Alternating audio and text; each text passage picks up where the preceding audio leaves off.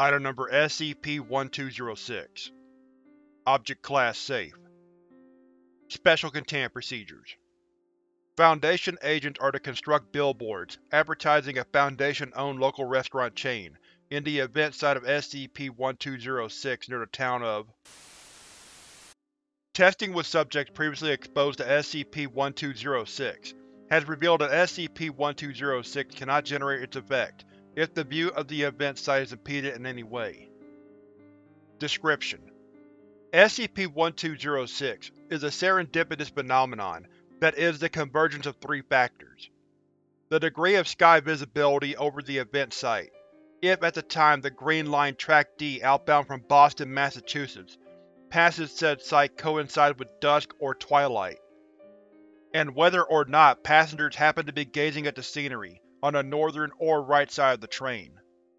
Statistically, SCP-1206 has shown a preference for the times of 1730 Eastern to 1930 Eastern, as summer dusk tends to produce more picturesque settings, as well as a degree of cloudiness that produces an aesthetically pleasing skyscape over the event site. Between stops,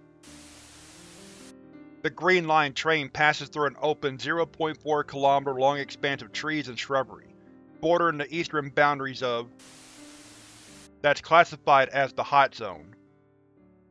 If the aforementioned conditions are met, passengers become intensely transfixed by the scenery for the entirety of the trip through the Hot Zone.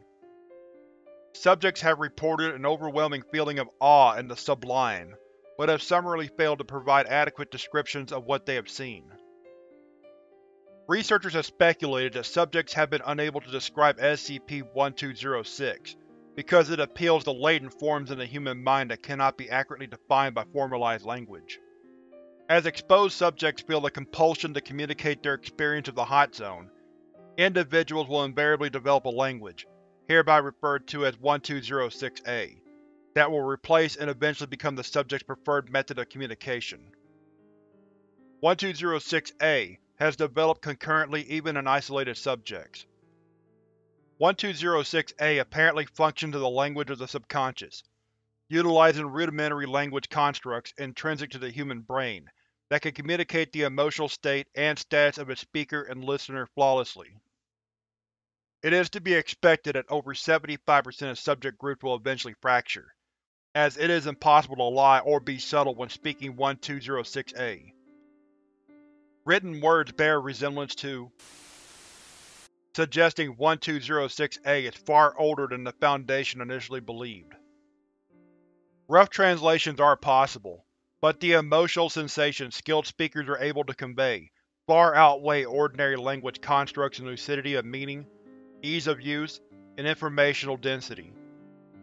Non-speakers of 1206-A are still able to intuitively glean fragments of meaning from spoken instances, however complex. Only exposure to SCP-1206 has proven to trigger 1206-A. Should 1206-A become the de facto language of a nation or the world, its relatory and reverent nature would cause total societal restructuring, if not outright collapse. See notes by Dr. for summary of findings. Addendum 1206-01 Agents monitoring travel boards were alerted to a possible second instance of SCP-1206 when Norwegian forums user wrote a lengthy post of 1206-A detailing his marital troubles following his discovery and adoption of 1206-A. Subjects were made to translate the statement into English. Transcript of relevant segments is as follows. On 048, my family and I were walking across a bridge in an unassuming thing, not much to look at. The thing is, though, is that it afforded us the most beautiful view of the sunset a few weeks ago. I struggle to describe it even now.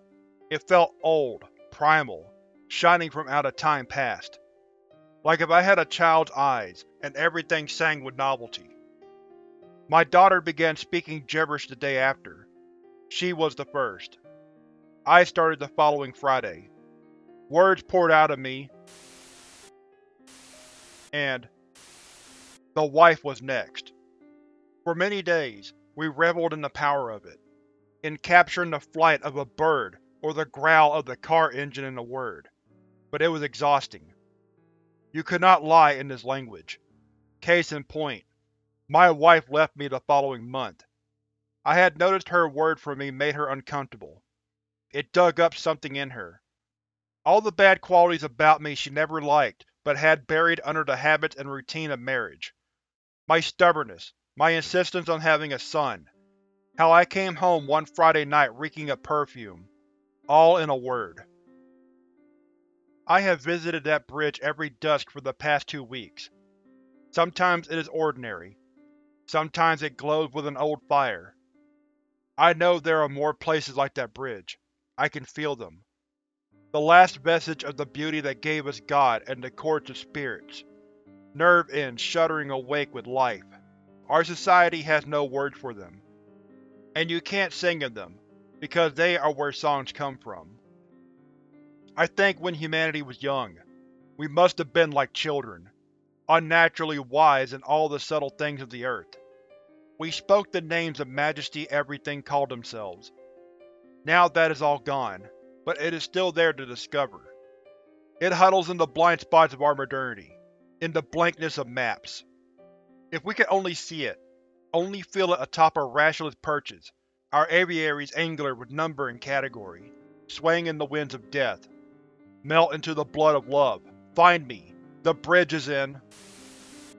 Agents apprehended for questioning. Study into the bridge as another hot zone for the SCP-1206 phenomenon is ongoing. Summary of 1206-A findings by Dr. Even the student linguist will see that there is something wholly unique about SCP-1206-A. For one, 1206-A has words for the exact appearance or impression of an object or person. For example, speakers of 1206-A would go beyond describing the parts or attributes of a person's face, but actually call every face a unique word.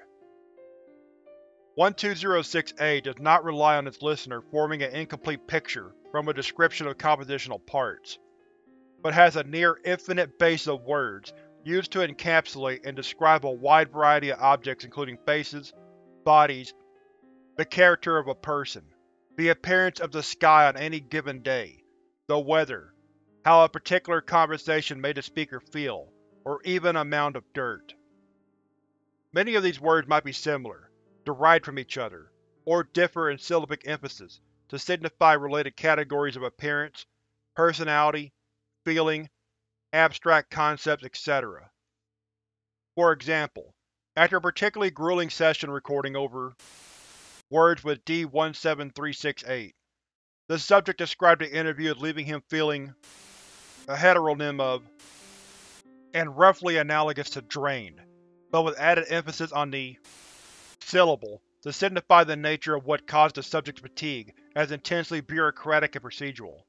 The name for the hot zone is, and is the only word that does not share similarities with any other. As is the nature of 1206-A's flexible nomenclature, subjects will often create words on the spot. There are no rules regarding the formation of words. Once a functional set of 1206-A words have entered the speaker's lexicon after hot zone exposure, subjects only report needing to meditate momentarily on the object of their description before inventing a word that, quote, fits like a glove, unquote. Other speakers will immediately accept the word as the name for that object. Studies with isolated subjects asked to describe the upturned contents of the break room trash receptacle has yielded the same word, suggesting a universality in the method of word invention that is intrinsic to the brain's physiological makeup. Studies are ongoing. Dr.